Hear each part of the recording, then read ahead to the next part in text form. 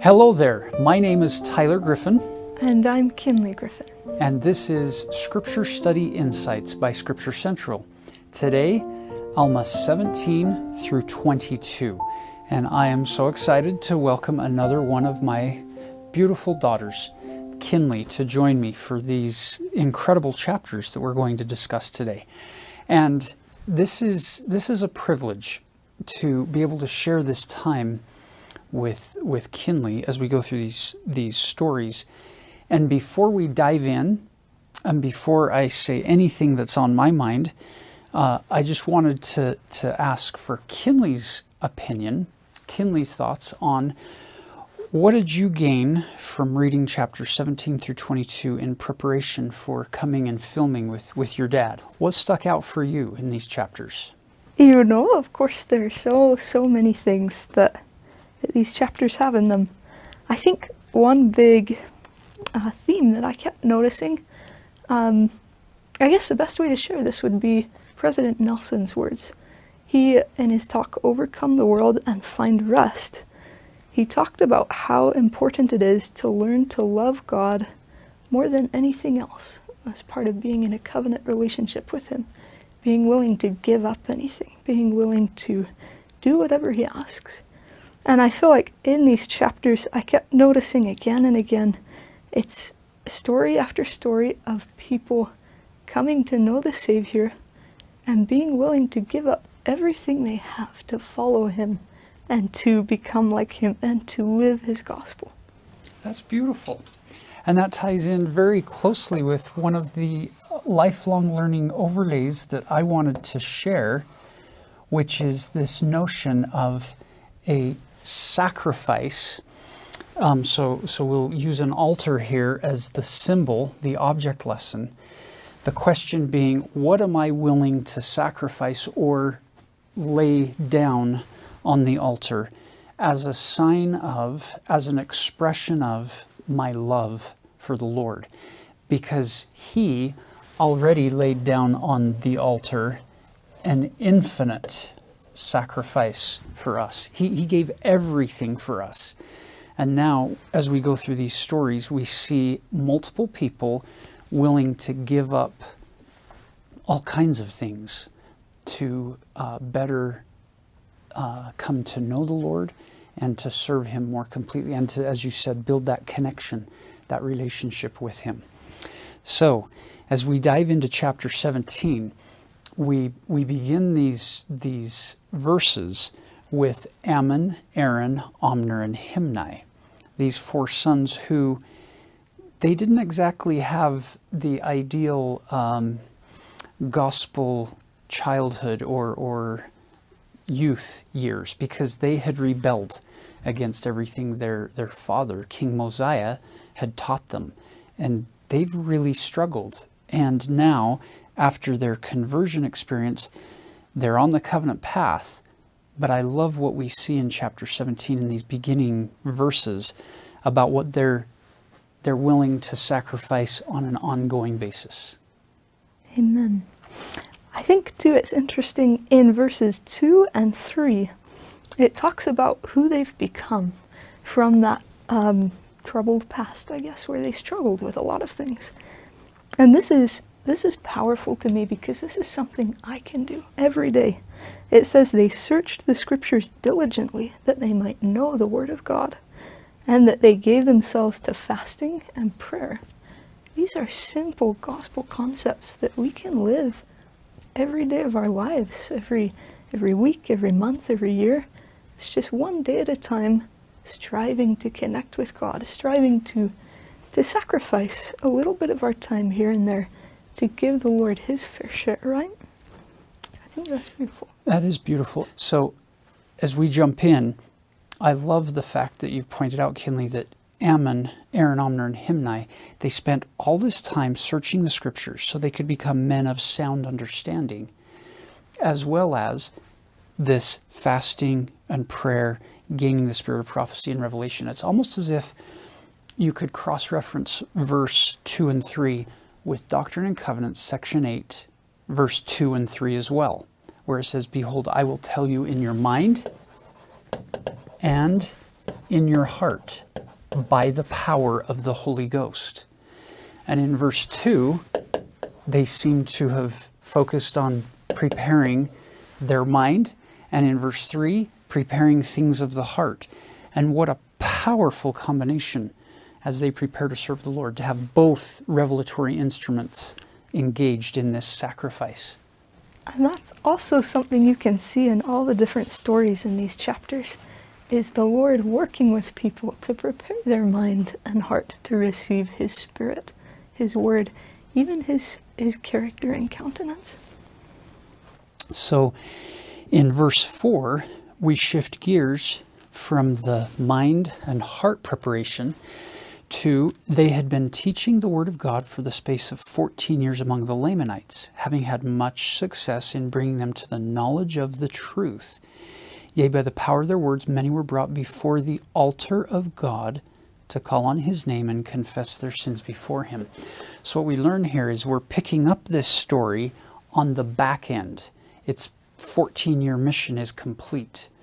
And Alma runs into them in verse 1 by the land Manti, when they're coming back into the land of Zarahemla from their 14-year mission.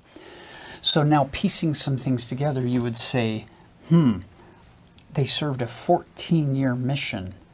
It tells you that they prepared a lot more than their mind and their heart. They have what might be called grit, this stick-to-itiveness, this tenacity to say, we're going to keep working hard. This was a very difficult mission. We would call it lasting and enduring discipleship, and it's inspiring. Absolutely. And in speaking of missions, all of our lives are each a mission. There are things that we promised we would do. We were sent here for a reason.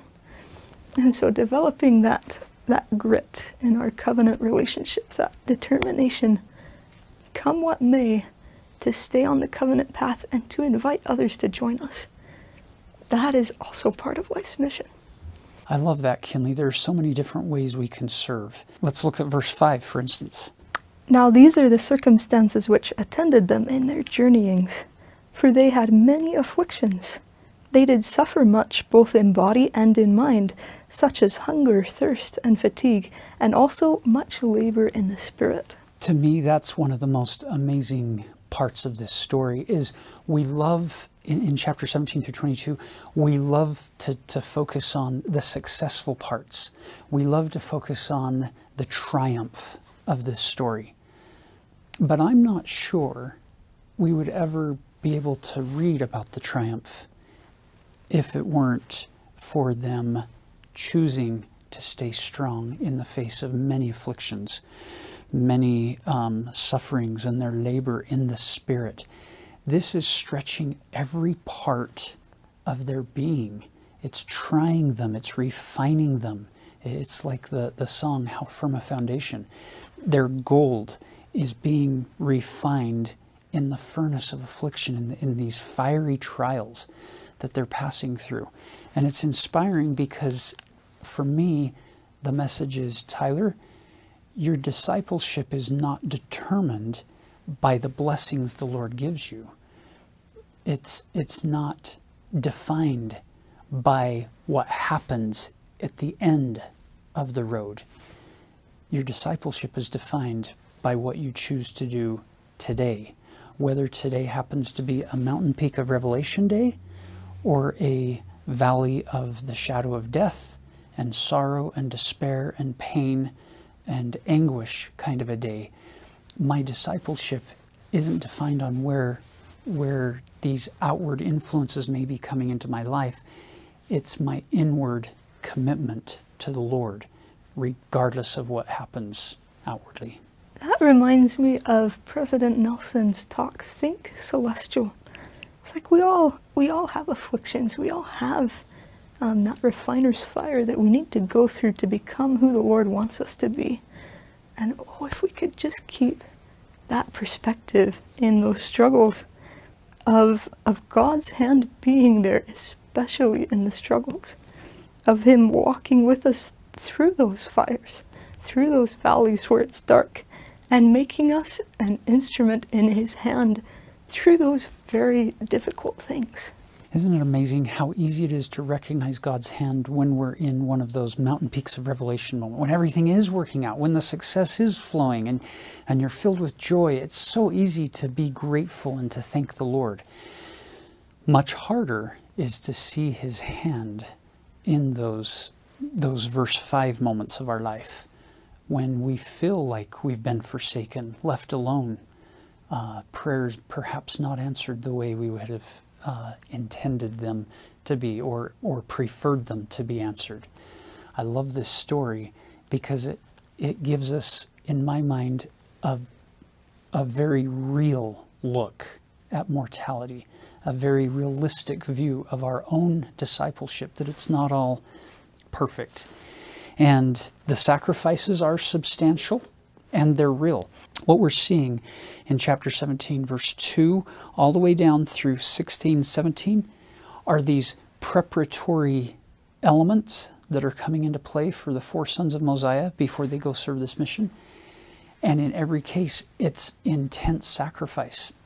And then in verse 6, they sacrifice something that is extremely tangible and desirable in the world in which we now live.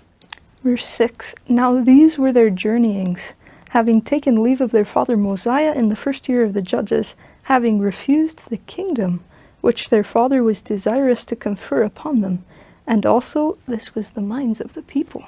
Now most of you watching or listening probably aren't thinking to yourself, oh, I can see how this applies to me because I gave up a throne as well, or I'm being offered a throne. Brothers and sisters, that's not usually how scriptures are best applied, by taking the exact scenario and putting it into our own life.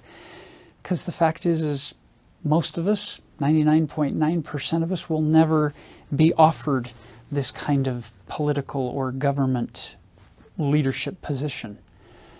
But there are a lot of thrones. There are a lot of kingdoms that this world is offering us in different forms. And there's part of us, the natural fallen nature inside of all of us, that would desperately like to have that kingdom of the world granted to us, that power that comes with it. But they're willing to sacrifice that and put that on the altar. I love looking down in verse 9 next. It talks about their immediate preparation right before they split up for their missions. They had fasted and prayed much that the Lord would grant unto them a portion of his Spirit to go with them. It's that idea of setting aside the thrones or the crowns or the kingdoms the world offers and accepting what the Savior offers. That is his Spirit to be with us through a covenant relationship. That's beautiful to me. I love that. And in fact, what if Ammon were standing here? What if Ammon, the man, were teaching us his own story? What would he say? Do you think he might say, oh, let me tell you what a terrible sacrifice it was to give up that kingdom and to spend all that time reading the scriptures and memorizing them and praying and fasting? Do you think he would lament any of the elements, the time, the possessions, anything at all that he had sacrificed from this story? Or do you think if he were standing here today, he would look at us and say, oh, I wish I had 10,000 lives to give the Lord, to sacrifice for him, because the sacrifices that I made were so small in comparison to what Jesus Christ gave me in return.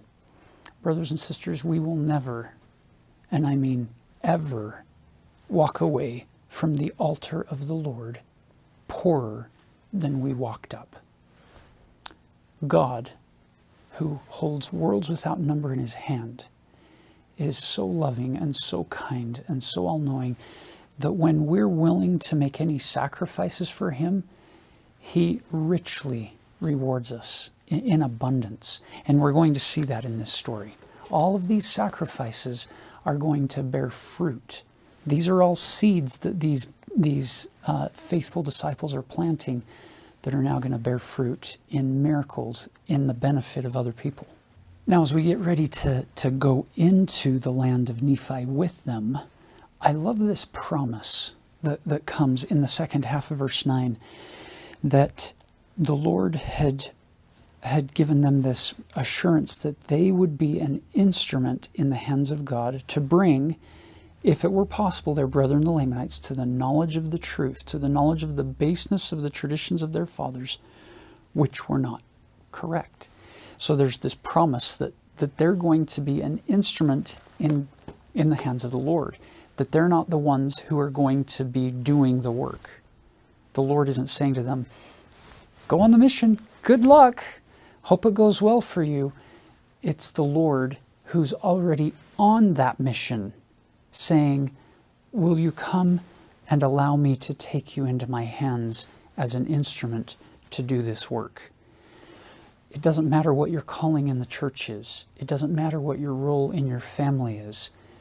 There's something powerful about turning your time, your talents, your devotion, your energy, your abilities, your intelligence, your feelings, turning it all over the Lord, saying, here I am, take me into thy hands and use me as an instrument and shape me so that I'm the right type of instrument for thee to do the work that thou needs to be done, because it's his work and we are invited to assist in it. It's not our work. We're not doing it in isolation. And that is so powerful, because who of us is perfectly qualified or capable in whatever mission we're called to? But the beauty of the gospel is that we know we don't have to do it by ourselves. It's not a one-man job, a one-person assignment. It's always two, you and the Savior. That's your covenant relationship, right? You never, ever have to tackle something with your own strength or your own wisdom or your own knowledge, having that be the foundation for how everything's going to turn out. Your foundation is Jesus Christ. That's where you're built. He is the rock. He is the strength. And it is through him we are enabled to participate in that work and enabled to become an instrument in the Lord's hands. And without that assurance, I'm not sure they would have been able to even begin that mission. Look at verse 14's description of where they're headed. And assuredly it was great, for they had undertaken to preach the word of God to a... Now, if you start noticing the descriptive words for the group of people that they're now going in to teach, this is not a group of words that you would want on any list of transfer papers given to you as a missionary to say, okay, now you're going to go and serve among these people. They were a wild and a hardened and a ferocious people, a people who delighted in murdering the Nephites and robbing and plundering them, and their hearts were set upon riches and upon gold and silver and precious stones. Yet they sought to obtain these things by murdering and plundering, that they might not labor for them with their own hands. And then verse 15 tells you that they're an indolent people who did worship idols, and they have the curse of God that has fallen upon them because of the tradition of their fathers. So here's this incredibly difficult scenario that's given to you, and they now begin this mission among that group. And Ammon, in verse 18, was the chief among them, and he administered unto them, and then they departed, and they spread out among the Lamanites, trusting completely in the Lord, which isn't exactly how I would have done this. If I would want to stay together with my group, but you sense that they've prepared so well, and they recognize that they are completely in the hands of the Lord, not the hands of the Lamanites. And by the way, these four, they've got some companions with them, but at least these four, they're all heirs to the Nephite throne. They could have been Nephite kings. So now, look at this comparison.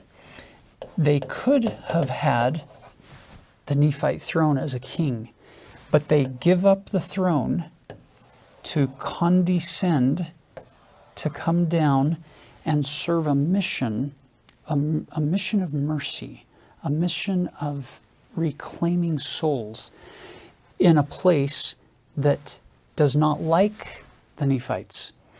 And they're going to dedicate and devote their entire life to these people in order to then deliver them to a new kind of salvation that these people didn't even know about. This whole story is, for me, a beautiful comparison between Ammon and Jesus Christ. Not really a comparison, more a type and a shadow of how Ammon reflects this Christ-like pattern of giving up things, a life of ease and comfort and power, to condescend, and in the process is going to suffer, is going to labor, is going to have a very difficult time, but in the process is going to end up helping God save an entire group of people. It's the plan of salvation in symbolic overview form. And again, think of your own life and your own missions. Look for the Savior there too. What have you been called to do that He's going to help you with? That you can become a Christ-like figure for someone in your life that is lost in the dark somewhere, that needs a hand to reach out, to invite them back into a covenant relationship. We're back into that happy state of keeping the commandments, of living the gospel. It's beautiful. So as you go through these chapters, some technique that you could use to deepen your scripture study would be to look for types, shadows, and symbols of Jesus Christ, things that reflect His attributes, His characteristics and perfections in the life and the ministry of Ammon and his brethren later on. It's beautiful. In fact, verse 20 is a great place to start. In verse 20, and as Ammon entered the land of Ishmael, the Lamanites took him and bound him, as was their custom to bind all Nephites who fell into their hands, and carry them before the king. And thus it was left to the pleasure of the king to slay them, or to retain them in captivity, or to cast them into prison, or to cast them out of his land, according to his will and pleasure. I do find it interesting, the words will and pleasure. Bear with me for a moment. In the beginning, right? The Savior was willing to sacrifice his will for God's will, to make God's pleasure, God's desires, his own desires. That's still the story today for us. Are we willing to sacrifice our desires or our current pleasures for God's will and God's desires? I just think that's an interesting lens through which to view life and view our covenants, because that is embodied in the Savior. He was always willing to say, "Thy will be done, not mine." I love this Christ-like reflection that Ammon's showing us here, is that just like when Jesus comes to the earth doesn't welcome him with open arms. They don't make his entrance into this world easy for Mary, his mother, and Joseph, his stepfather. It's very difficult. And he's born in less than ideal circumstances. But it doesn't change who he is. It doesn't change his intent based on how people treat him. He's going to continue to maintain his identity and maintain his dignity to carry out his mission, regardless of how his mission is received or perceived by the people around him. Isn't it powerful that Christ-like love, the willingness to forgive and to keep reaching out, that has the power to change hearts, to soften them, to allow room for the Spirit to come. Lamoni specifically watch through this story as his will and his pleasures and his desires change because of what Ammon teaches him and shows him, and because of the love that Ammon demonstrates for him and his people. It's very Christ-like. In fact, if we were to show a simple measuring meter here, we'll call this the readiness-o-meter, and it can go from not at all ready, we're running on empty, all the way to full. And wherever this theoretical meter happens to be pointing, somewhere in this area, you're not at all ready to hear the gospel. Somewhere in here in this middle section, depending on the situation, you could be receptive. And somewhere over in this upper third part of this readiness-o-meter gauge, you're ready to believe. And the teacher can be ill-prepared, and you're still going to benefit from it because you're tuned into the Spirit. I love this story because Ammon comes in and he doesn't lead out with, Lamoni, you're wicked, your people are terrible, and I've come to preach repentance to you and to baptize you and to help you be saved. He doesn't do that because he recognizes that Lamoni is not ready for the gospel. He's one of the attributes that he's clearly developed is this attribute of patience and long-suffering, and an attribute of willing submission to be that instrument in God's hand, to wait for things to develop until situations will occur that will cause Lamoni's heart and mind to be softened and turned heavenward. And only then will he teach the gospel in a beautiful way later on in this chapter. Yes. So jumping in with the story then, watch for the Savior's character in this through Ammon, like we had on the board there. This is beautiful. Jesus Christ is all over in this chapter, so pay attention. Yeah, so he begins by saying that the king asks him in verse 22 if it was Ammon's desire to dwell in the land among the Lamanites or among his people. And I love Ammon's Christ-like response, this heir to the Nephite throne, how he responds to this question. And Ammon said unto him, Yea, I desire to dwell among this people for a time, yea, perhaps until the day I die. So the Savior was the kind of leader that didn't dwell aloof or apart from the people. He walked their soil. He breathed their air. He took their infirmities upon him, their flesh, and the struggles of mortality upon him. And then the king, being so pleased with Ammon, says, hey, do you want to marry one of my daughters? He wants Ammon to be his son-in-law. And Ammon's response is pretty simple here. Nay, but I will be thy servant. I love that Christ-like response. I want to be thy servant. He who could have had all this ruling power among the Nephites takes on this servant role among the Lamanites. It's a beautiful principle, once again, every time you get a calling in the church. Brothers and sisters, those callings are not intended to hurt you or to be a major infliction of pain or disruption of your life.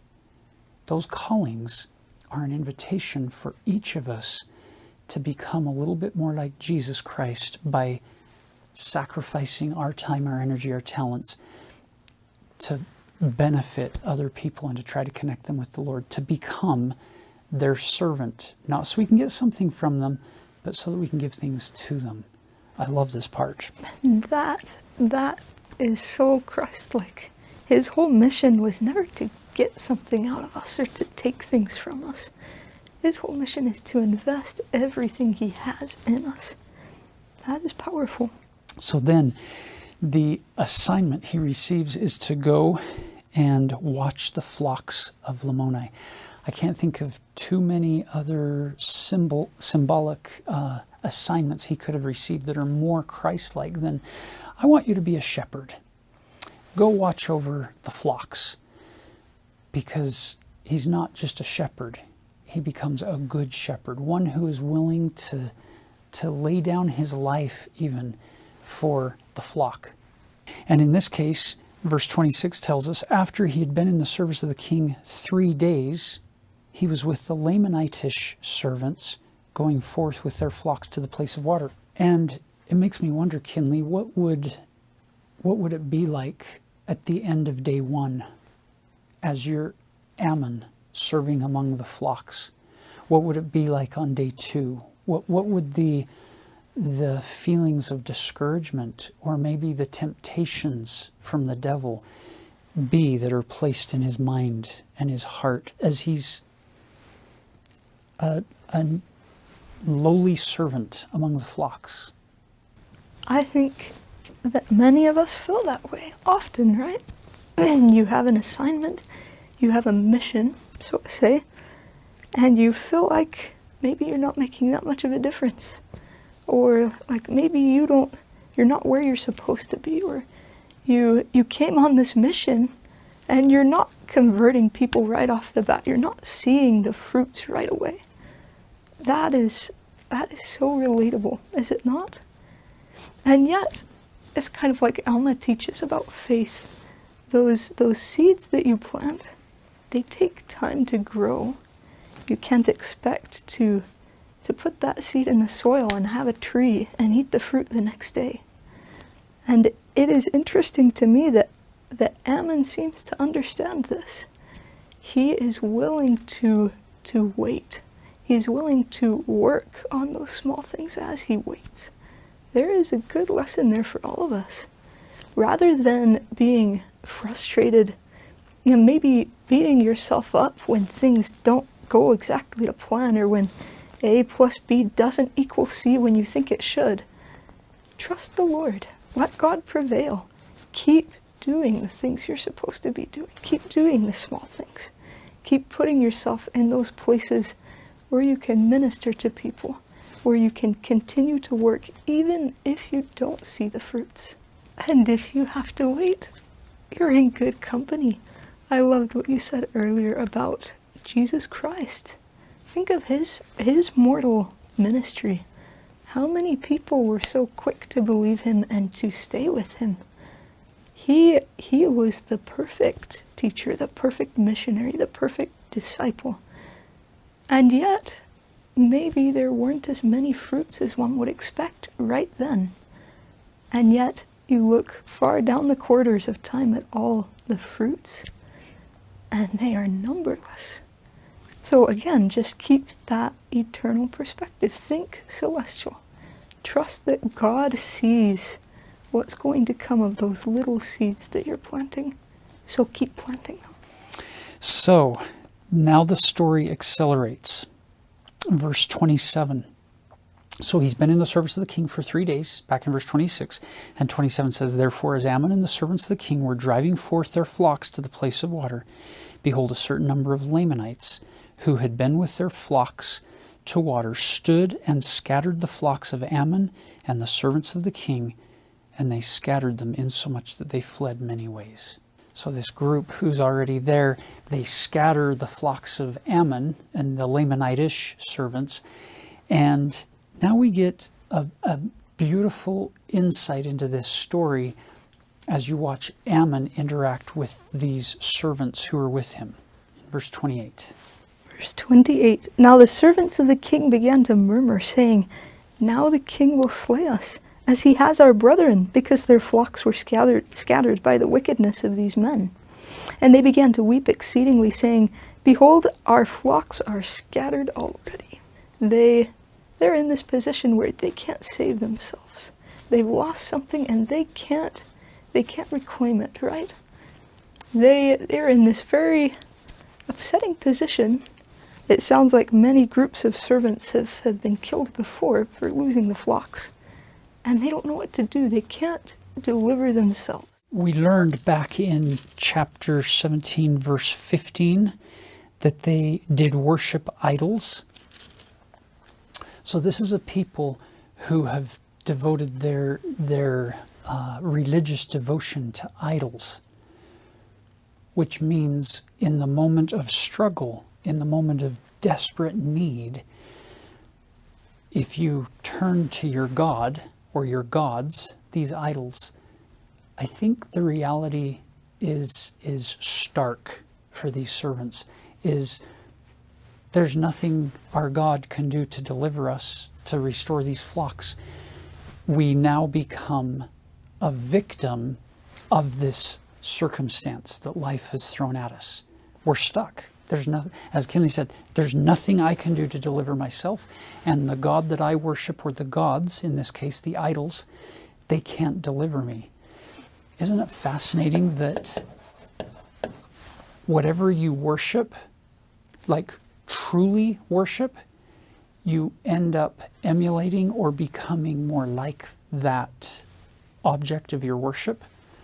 Well, if you worship an idol, then what you're going to do is become more idle, spelled I-D-L-E. That's exactly what's happening here, is they're sitting down, giving up, saying, life just got really complex and really hard, and I can't fix it. So now I'm going to lament the fact that I've become a victim of this circumstance. Whereas on the opposite side, when you worship God, when you worship Jesus Christ, then you engage by using your agency to try to reflect that those Christ-like attributes that he showed us throughout his life. You become more anxiously engaged in a good cause. You deepen your faith. You don't lessen it. You serve more, not less, in this moment of deep need. And he reflects that beautifully here. Cool. And in verse 29, this is Ammon's response to the situation. His heart was swollen within him for joy, for he said, I will show forth my power unto these my fellow servants. Pause and think of the Savior and his power and what his mission was as we read this next part. He says, my power unto these my fellow servants, or the power which is in me in restoring the flocks to the king, that I may win the hearts of these my fellow servants, that I may lead them to believe in my words. I love the last word of that verse, because if you take the S off, it's another name for Jesus Christ. This is to me, this looks like the role of all prophets through the ages.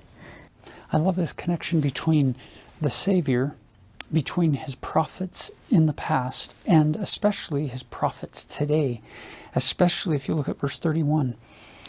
I think this should sound very familiar from our current prophets and apostles. My brethren, be of good cheer, and let us go in search of the flocks, and we will gather them together and bring them back unto the place of water, and thus we will preserve the flocks unto the king. Is that not the message of our prophets today? It's beautiful. You have the layers of symbolism here. Of course, Ammon teaching Jesus Christ. Picture him offering these words with our heavenly King being the one he's restoring the flock to.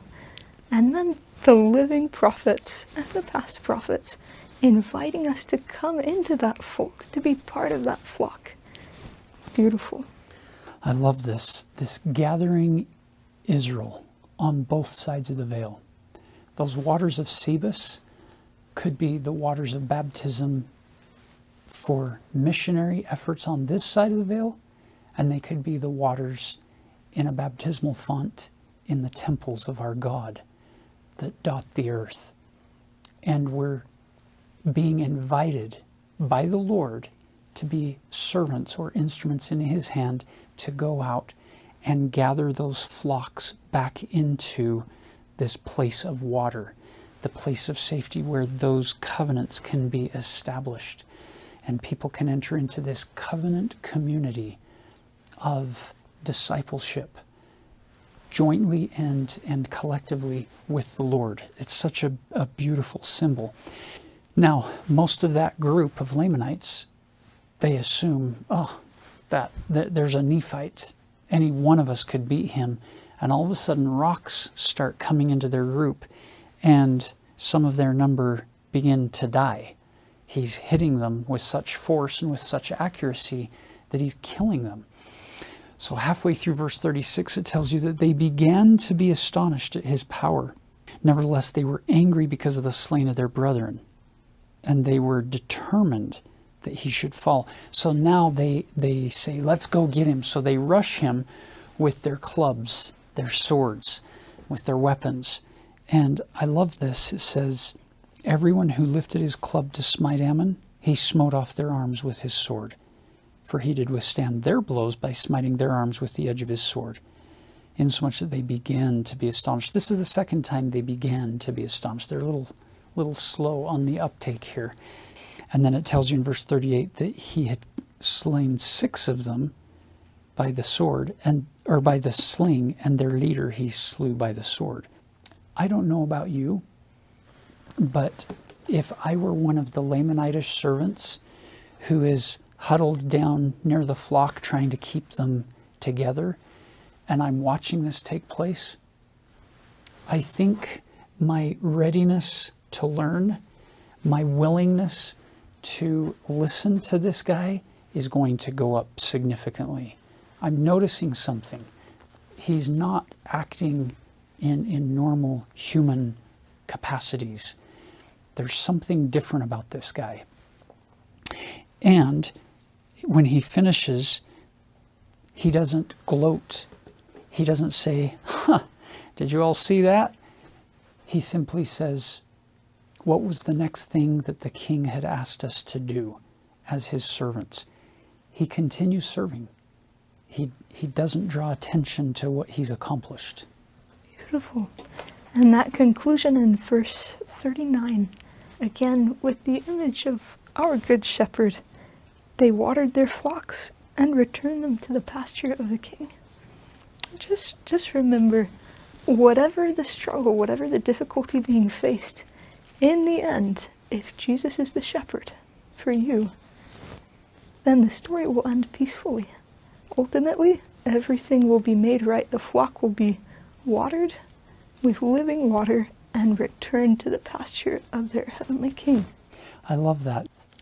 Now, in chapter 18, they take these arms before King Lamoni, and Ammon's out in the stables getting the horses and the chariots ready to go. And there's this amazing realization that strikes King Lamoni in verse 5.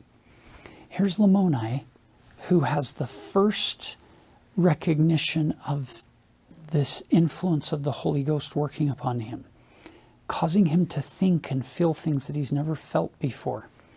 Verse 5 says, now this was the tradition of Lamoni, which he had received from his father, that there was a great spirit. Notwithstanding they believed in a great spirit, they supposed that whatsoever they did was right. So he's been raised, whatever you do, it's right. You define rightness or righteousness by your own volition, by whatever you choose to think or say or do. You define it. It's all good. And now for the first time in his life, it says, nevertheless, Lamoni began to fear exceedingly with fear lest he had done wrong in slaying his servants. So his readiness starts creeping up after he sees the evidence, hears the testimony of these servants. Now the Holy Ghost carries a message deeper into his heart. None of those servants came in and said, King Lamoni, you were wrong to kill the servants before us. They didn't say that. They're letting the Holy Ghost do that teaching. They're just showing the scenario, giving their witness, and the Lord's doing the rest. And isn't that interesting that one of the first steps for Lamoni on his readiness-o-meter is recognizing his need for help, for saving, that he's done something wrong, he needs help. That's our story too, is recognizing that we need Jesus Christ every day, every hour. Now the next increase on his willingness to hear the gospel, on his level of readiness. We see it in verse 10. He had asked, where's Ammon now? And they said, well, he's out preparing the horses and chariots. And verse 10 says, when King Lamoni had heard this, he was more astonished because of the faithfulness of Ammon, saying, surely there has not been any servant among all my servants that has been so faithful as this man, for even he doth remember all my commandments to execute them. I hope that reminds you of more than just Ammon's story. I hope you're hearing reflected there the Christ-like example of the one person who perfectly remembered all of the commandments given to him by God, and he perfectly did them. In fact, once again, if Ammon were here, I could be wrong, but I don't think Ammon would say, see how good and faithful I was? See what a great example I was? I think Ammon wouldn't draw the attention to himself. I think Ammon might say, I was simply trying to reflect the divine attributes of Jesus Christ. It wasn't about me. It was about trying to become more like him. That reminds me of just a small insight that a friend of our family shared. That rather than holding yourself up as a light, you hold up a mirror to reflect the Savior's light through you. That through you, people don't see you and think, oh, that's the light. They see you, and they know the Savior better for having interacted with you. And they walk away knowing more about the light in the Savior's eyes because they could see it in yours. I love that. And that builds, you see that exact scenario play out in verses 12 through 17, when Ammon now comes in for that interaction with King Lamoni. And you can almost picture Ammon saying, where are we on the readiness-o-meter? And he recognizes that, okay, Lamoni's in a better place. We have a little more interaction here, this back and forth, give and take in the conversation, as Lamoni becomes even more amazed, as Ammon reads his mind, reads his thoughts, discerns the thoughts of his mind and the feelings in his heart. And then finally, Ammon asks him this question in verse 22, wilt thou hearken unto my words, if I tell thee by what power I do these things? And the king said, yea, I will believe all thy words. In other words, the king's readiness level is now over here. Now, and only now, can Ammon with confidence teach the message of the gospel of Jesus Christ and know that it will be received. He's not just throwing out random seeds like the parable of the sower at this point. He knows this man is ready. He's ready to hear and respond to the gospel of Jesus Christ. And what a beautiful moment this must have been. I love too that Lamoni is asking so many questions here, but he's not asking in an accusatory or a doubtful way. He is asking with a desire to believe. I find that when I ask those kind of questions, it is like opening a floodgate for the Spirit. When you ask with a sincere desire to believe, even if you have to wait for the answer a long time, the Spirit will be there, and that answer will come. And so now, verse 24, there's a word that sticks out to me. It says, and Ammon began to speak unto him with boldness, and said unto him, believest thou that there is a God? I like the fact that Ammon has prepared the situation in such a way that he knows that the Lord is going to be doing the real teaching here, and so he can now teach with boldness. He's not holding back. He's not tentative. He's not testing the waters, so to speak. He's now speaking with boldness, and he begins with question number 1. Do you believe in God? At which point, Lamoni is very confused, doesn't know what that means. And then Ammon finds him where he is in his level of understanding. In verse 26, he said, believest thou that there is a great Spirit? And he said, yea. Shortest verse in the Book of Mormon, by the way, verse 27. There are a few of them. these 4-word verses. And he said, yea. And Ammon said, this is God. I love how Ammon doesn't make fun of King Lamoni for a partial truth, belief. He doesn't tear down what King Lamoni believes to then say, now that I've destroyed your faith, let me build it afresh the right way. He doesn't do that. He finds King Lamoni where he is, and he builds on that. It reminds me of one of my all-time favorite phrases that President Gordon B. Hinckley shared on a variety of occasions when it comes to this topic of gathering Israel on this side of the veil. His invitation was, bring all the good that you have and see if we can add to it. We're confident that the Lord will add to your belief. So I love that pattern here. And then you look as Ammon, as soon as he's got that gauge on the readiness-o-meter, what are the first things he teaches? I think it's beautiful that you see this in our living prophets today as well. They teach the correct identity of God and then our correct identity. He teaches who God is and then that we are his children. Think about what a foundation just that knowledge is. If you understand correctly who God is, then you are so much better able to understand correctly who you are and who you can become through Jesus Christ. It's powerful. So after addressing the identity of God, as Kinley said in verse 36, we get the doctrine of the creation. And then he gives the doctrine of the fall, establishing our absolute need for the Savior. And then he unfolds the Holy Scriptures in front of King Lamoni, because he hasn't had them, the access to these scripture stories. And he then hits the principle of redemption.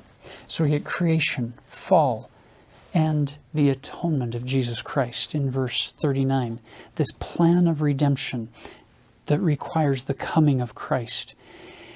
And once Lamoni has heard this message, his heart, we already recognized, was open. Look at his response in verse 41. And he began to cry unto the Lord, saying, O Lord, have mercy, according to thy abundant mercy which thou hast upon the people of Nephi, have upon me and upon my people. And when he had said this, he fell unto the earth as if he were dead. God is now going to take this Lamanite king over the people of Ishmael, and he's going to give him a 3-day experience where, as for all intents and purposes, many people think he's dead, but he's anything but dead. He's dead to the world, but he's now waking up and becoming alive in Christ. The Lord is shaping and molding another instrument through the efforts of Ammon's missionary efforts among this people. And it begins here with King Lamoni.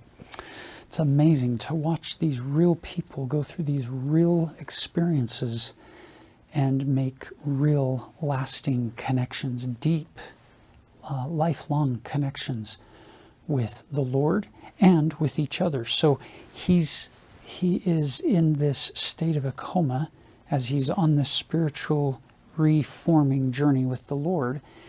And his wife, King Lamoni's wife, is sitting by his bedside when many people are coming to her saying, he's dead, you need to bury him.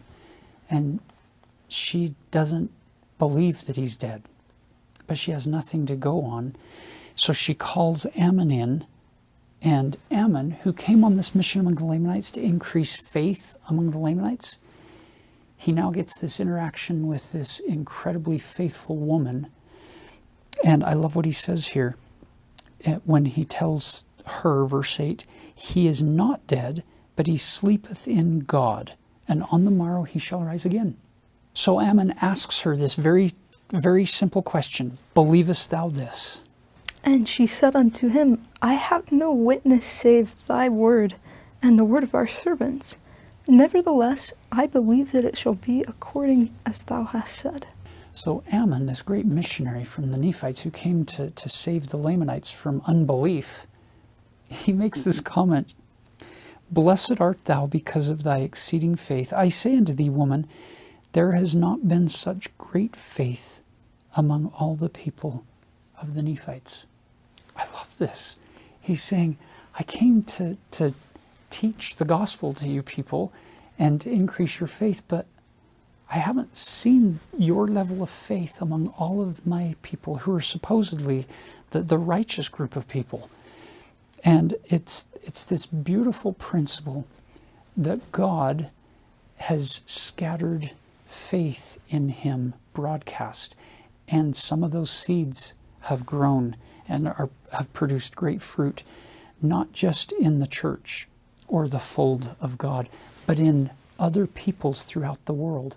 And what an amazing thing it is to hear stories and meet people who have found the gospel of Jesus Christ from places and in cultures and in settings you would have never thought it was possible for them to have any kind of faith, and yet they do. So then, the next day, at the appointed hour, Lamoni rises up, and notice the very first words out of his mouth in verse 12. He says, he stretched forth his hand unto the woman, his wife, and said, Blessed be the name of God, and blessed art thou. Because he came closer to the Lord, it now caused him not just to see his own relationship with God more clearly, but his relationship with the one other person that he is commanded in Scripture to love with all of his heart, and that is his wife. So he blesses the name of God, and he blesses her, and then he responds, For as sure as thou livest, behold, I have seen my Redeemer, and he shall come forth and be born of a woman, and he shall redeem all mankind who believe on his name. And then his heart is swollen and he falls down again. And so does she. And so does Ammon. And it's this incredible domino effect for those people, this outpouring, Pentecostal levels of an outpouring of the Spirit, and they're overcome. And I love the word joy. It says they sank with joy. It reminds me of another quote by President Nelson where he said, the joy we feel has little to do with the circumstances of our lives and everything to do with the focus of our lives. And you saw that in the first words out of Lamoni's mouth. He's talking to his wife about his Redeemer and this testimony he has. That is a joy that all of us can carry in our own hearts. That joy that comes from knowing the Savior, from learning about him, and being filled with gratitude for everything that he has done for us.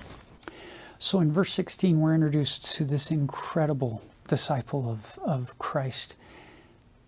But once again, this is a disciple that is found in a very non-conventional place. You wouldn't expect to find a disciple here among the Lamanites in the land of Ishmael, or in the city of Ishmael. It says, everyone fell to the earth, save it were one of the Lamanitish women. There's that word again. Abish isn't a full Lamanite. And we don't know what Mormon meant by using the label Lamanitish, but she's part Lamanite, part something else, maybe an outsider. She's a servant to the queen, so we don't know her level of status in their social levels at that time. But she's a Lamanitish woman, and her name is Abish. She having been converted unto the Lord for many years on account of a remarkable vision of her father. Abish has quietly been worshiping the Lord. She's been converted unto the Lord for many years and living her life accordingly. And yet, during all that time of her conversion, Here she is as a Lamanitish servant to the queen. She's not giving up on her conversion to the Lord because life isn't all of a sudden becoming prosperous and rich for her. She just keeps moving forward with what she has available to her, and that is her agency to stay converted to the Lord. I think it's interesting here that when everyone else has fallen down, overcome with this joy, isn't it kind of interesting that the one person that doesn't is someone that's been converted already, that has experienced the Spirit before? Now, I've thought about this occasionally, that she may have, I don't know, it's easy to compare. She may have thought to herself and wondered, well, why am I not having this experience?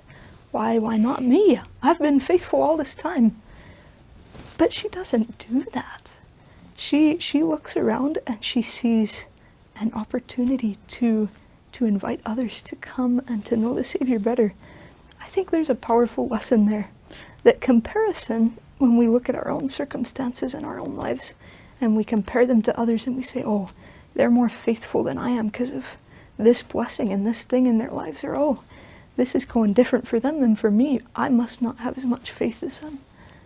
Maybe take a step back from those comparisons and just give the Lord your best efforts, and don't worry about the results or what comes of it. Just give your efforts, give your whole soul, and then let the Lord work miracles through you. And sometimes those miracles may surprise you in the way that they come about, as in this setting here, where she leaves and she goes from house to house and she invites all the people to come and see what the Lord has done. And then in the next page, we get some interesting responses to this. I think namely one of them being that what most of the people see when they first arrive is that there's a Nephite. Now that's also interesting to me. How often do you look at someone and make a quick judgment just based off of what you see? You don't know anything about them, but you see, oh, that's a Nephite. Interesting, huh? That they look at a prophet of God, and the first thing they see has nothing to do with his character, his soul, his mission. Nothing of that. It's just one quick look at how he appears to them. I love that insight. And to the point where the group starts to murmur, some of them, and one of them, whose brother had been killed by Ammon out at the waters of Sebus, he comes forward and he's angry, and it says, verse 22, now one of them whose brother had been slain with the sword of Ammon, being exceedingly angry with Ammon, drew his sword and went forth that he might let it fall upon Ammon to slay him. And as he lifted the sword to smite him, behold, he fell dead. Now that had to be a shocking moment for everybody who was standing there. Less shocking for Abish. But I love verse 23, because Mormon jumps in. He doesn't say, thus we see, but he says, now we see that Ammon could not be slain. For the Lord had said unto Mosiah his father, I will spare him, and it shall be unto him according to thy faith. Therefore Mosiah trusted him unto the Lord. I love this when scriptures validate and illustrate God's perfected attributes. And one of God's attributes is he isn't just a God of power with the ability to protect and save. He's also a God of truth. He cannot lie. And he told King Mosiah, if you let your boys go on this mission, I will deliver them. And no power on earth or in hell combined can overthrow your boys in this context, because the promise has been given by God. That is such a powerful part of the story for me. We can move forward with that boldness that comes in Christ, not in our own strength of our own arm, our own ability to deliver ourselves, but in God's ability. Because you'll notice, Ammon, he's passed out on the ground. He has no way to defend himself against this sword. But God can deliver him, and God did deliver him. And it causes now people who, when they first came into this setting and made that quick judgment Kinley was talking about, of, oh, there's a terrible Nephite here, it changes their readiness-o-meter from hating him to now wondering what in the world just happened, and they notice that he can't be slain, causing their hearts to now start reacting. And you have an interesting contrast here as we move forward with the story of, so Abish comes back and she sees all this contention. Now that was not her intent at all. But I think it's interesting that we are taught that the devil is the father of contention. He's the one that stirs people up to anger. And our Savior is called the Prince of Peace. And look at what happens as Abish wakes up the queen, and then the king stands up. And these people listening to their king and queen now testify of truth. You get this beautiful feeling of peace. There's no longer fighting going on, at least not in the same way. It says in verse 31 that as many as heard his words, speaking of Ammon, believed and were converted. And then verse 32, but there were many among them who would not hear his words. And when I first read this, I don't know that I interpreted it as deeply as it can be, because the next line, therefore they went their way. These are all people in the same room. They're all hearing the same message. And some of them are opening their hearts to this, and others would not hear. This is not talking about just sound on an eardrum. They're hearing these words, but they would not hear in their hearts. And they went their way. And so the lesson here for me is, again, going back to what we talked about at the beginning, being willing to sacrifice, to set aside our will, our own way, to walk in the Savior's way. I think that's a powerful lesson. It's also beautiful to note what the very first words out of King Lamoni's wife's mouth happened to be when Abish lifts her up in the midst of all that contention. The very first words she says, "O blessed Jesus, who has saved me from an awful hell. O blessed God, have mercy on this people." She, like Lamoni, is now turned outward. The closer you come to God, the more you have the ability to see other people from God's perspective. The more you understand them, the more you love them. Even if they're doing bad things, it reflects that Christ-like statement on the cross. Father, forgive them, for they know not what they do. It's this divine compassion that becomes more a part of us. We become less offended by people doing bad things or saying bad things or treating us poorly. And our prayer becomes increasingly, oh, bless this people. So now you come to chapter 20 in the midst of this great success that Ammon's enjoying in the land of Ishmael, the city of Ishmael with King Lamoni's people. There are other missionaries who came down to the land of, or up in this case, to the land of Nephi. All of Ammon's brothers, as well as the companions that came with them, they've run into a little bit of trouble. And the Holy Ghost warns Ammon to leave and go to the land of Madoni to get Aaron and his brethren, Mulukai and Amma. We know at least two of the names of these companions that came with them. Get them out of prison as well.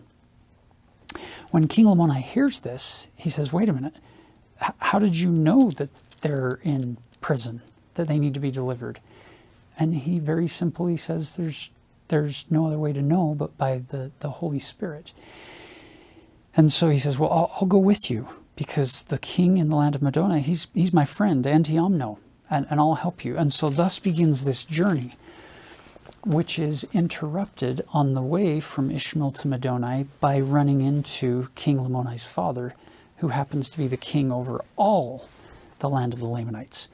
And if you want to consider a readiness-o-meter that is really struggling, it would be this old king's level of preparedness to hear the gospel.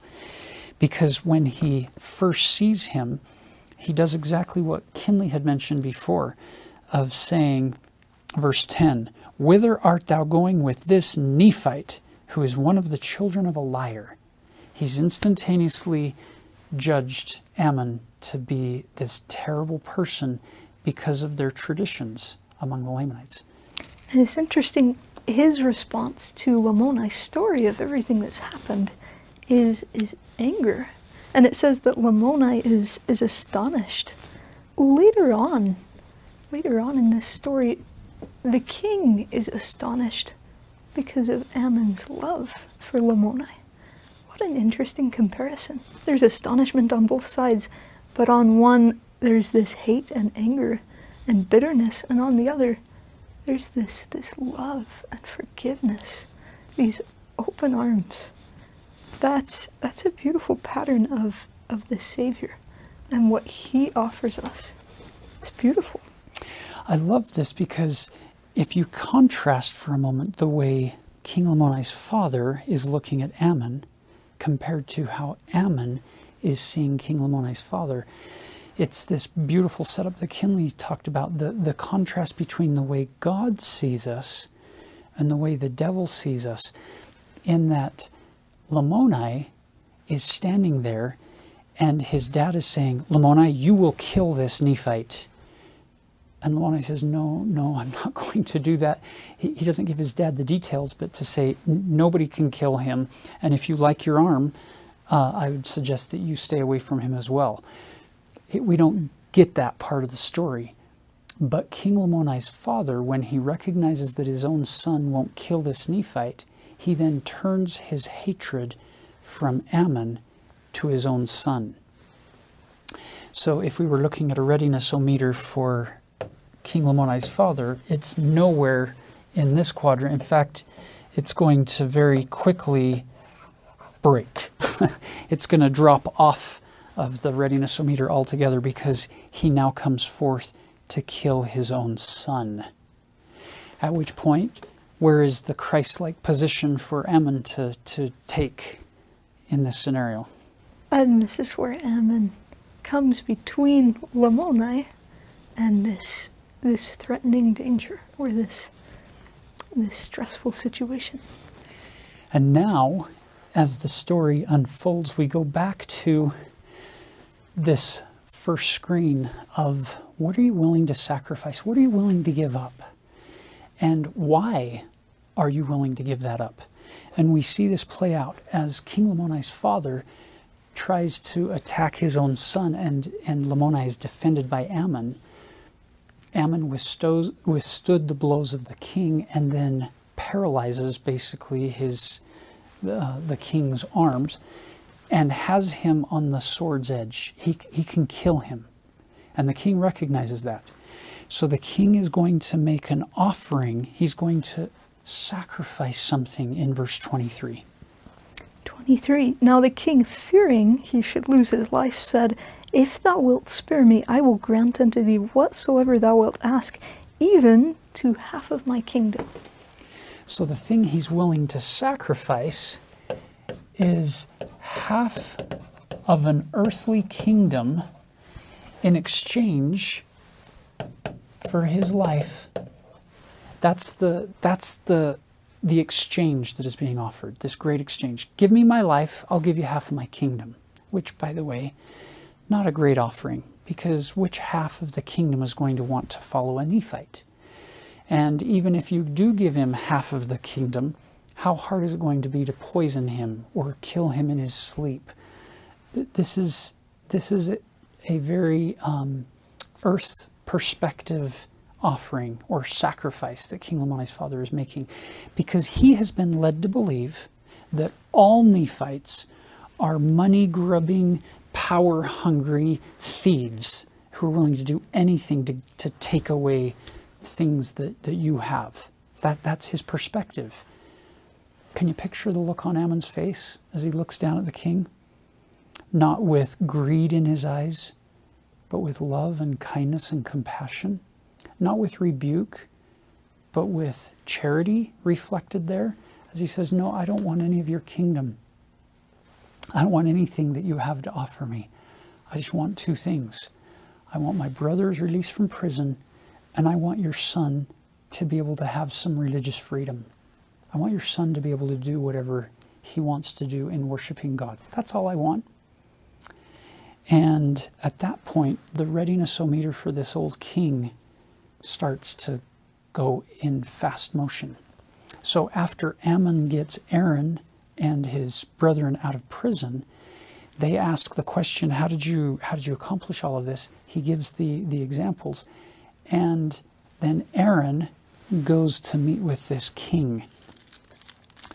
And you get this incredible story of, in chapter 22, of Aaron coming into this old king thinking it's going to be like it was for Ammon at the beginning with Lamoni, where you're going to have to serve him first and wait for the Lord to set up the scenario where he's ready to be taught. The problem is when they walk in and offer in verse 3, we will be thy servants. The king said unto them, arise, for I will grant unto you your lives, and I will not suffer that you shall be my servants, but I will insist that you shall administer unto me. And he goes on to say, I don't need any more servants. What I need right now is somebody to teach me, and I'm ready to learn. And so Aaron launches into this beautiful discussion. And I love in verse 3, he also mentions that his mind has been troubled. He's been wrestling and thinking about these things because of the generosity and greatness of their brother Ammon. Now think of those two words describing our Savior. Generosity and greatness. The beautiful thing here being that when we try to emulate the Savior, when we sing with all our hearts, I'm trying to be like Jesus, you never know the seeds you might be planting, that someone else might come to know the Savior better from watching and come to desire to know him better. So keep singing that song. So after Aaron teaches the same lessons that Lamoni had learned from Ammon, teaches him about God and the Great Spirit, about the creation, and after the creation, reading all the scriptures, unfolding the fall of man and our need for the redemption that comes through Jesus Christ. It's all there in verses 5 through 13. And our complete need for faith and repentance in verse 14. Aaron expounded all these things unto the king. And then you notice the growth, the deep-rooted growth that is happening right before our very eyes with this old king. Verse 15, it came to pass that after Aaron had expounded these things unto him, the king said, what shall I do that I may have this eternal life of which thou hast spoken? This is a guy who isn't used to asking these kinds of questions. He's used to giving the orders and being obeyed, telling people what to do, not asking, what do I need to do? This is so beautiful as you watch him sacrificing now real things. These are real offerings that the king is making at this point, in contrast to what happened back in chapter 20. You look at the bottom of 15 there, and it says, behold, said he, I will give up all that I possess. Yea, I will forsake my kingdom, that I may receive this great joy. I'll give up my entire kingdom for this eternal life. You can hear the echo of the Savior's invitation. Lay up for yourselves treasures in heaven. That beautiful, beautiful invitation of learning to care about things that last forever, of learning to think celestial, of looking forward to what God has to offer us, of what he will put into our hands. It's powerful. And that principle can find manifestations in all aspects of the gospel. It could be in something as simple as paying tithes and offerings, some would say, I can't afford to pay tithing. And I would bring it back to this King Lamoni's father principle of, I can't afford not to pay tithing, because the law of tithing has very little to do with the money I pay. And it has everything to do with the love for the Lord that I have in my heart, that tithing becomes an outward manifestation of that inward love for Him. And as I lay money on the altar, you'll notice my hand is now available and open to receive whatever blessings God has in store for me. And His promise is sure. He will open the windows of heaven and pour you out a blessing so great that there shall not be room enough to receive it. It may come in financial ways, it may come in health ways, it may be coming in spiritual blessings, but it will come. And it's this beautiful opportunity to let go of just a little bit of what I have that's been given to me by God, by the way, in exchange for now being open to receive whatever it is that God has in store for me. And that principle can be applied to all aspects of the gospel. Now, I love what Aaron did in response to King Lamoni's father's question. He doesn't say, let me tell you what you need to do. He says, that's a really good question, basically.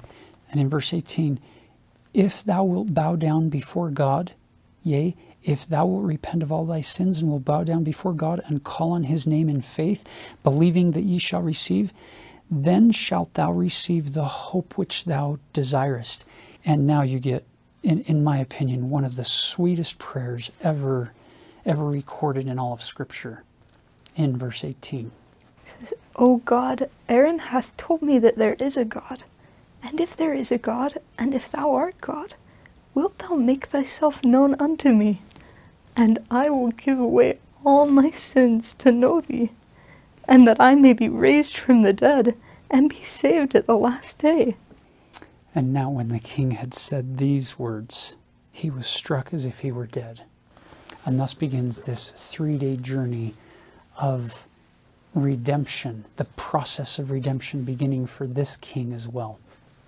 So we have another layer. The king put on the altar much more than his kingdom and all that he possessed. He put all his sins on the altar. It seems that it's easier to give your possessions than it is to give your soul to the Lord. So in exchange for all of his sins, he says, I'll sacrifice those to come to truly know thee. And in President Nelson's talk, Overcome the World and Find Rest, he talks about some of these things, about learning to care more about what God has to offer and about that celestial life than any earthly thing. I want to read a little part from his talk. He says, what does it mean to overcome the world? To overcome our desires for certain things right here, right now. He says, it means overcoming the temptation to care more about the things of this world than the things of God. It means trusting the doctrine of Christ more than the philosophies of men. You see both Lamoni and his father trusting in the words of a prophet of God over any other voice. It means delighting in truth, denouncing deception, and becoming a humble follower of Christ. Again, you see it right here. It means choosing to refrain from anything that drives the Spirit away. It means being willing to give away even our favorite sins, to come to know the Savior, to give up all that I have so that He can give me all that He has. Beautiful. So, as this story concludes, the message for us is to figure out in our own families, in our own lives, in the map of our own discipleship, how we can devote more and more and more of our life to the Lord and focus on Him and be willing to keep working through this process of growing conversion and discipleship, increasing our own readiness-o-meter to listen to, receive, and live the words of Jesus Christ that come to us from the Scriptures, from the living prophets, and as testified and taught by the Holy Ghost in our own life. Often in Scripture, you hear Jesus Christ referred to as the Lord of the outstretched arms. And I often think, if you saw that hand reaching out to you, what would be in the very center of it? It's a testimony of His love, of everything that He has sacrificed for us, of everything He has to offer us. So I suppose the invitation moving forward is to open your arms to Him.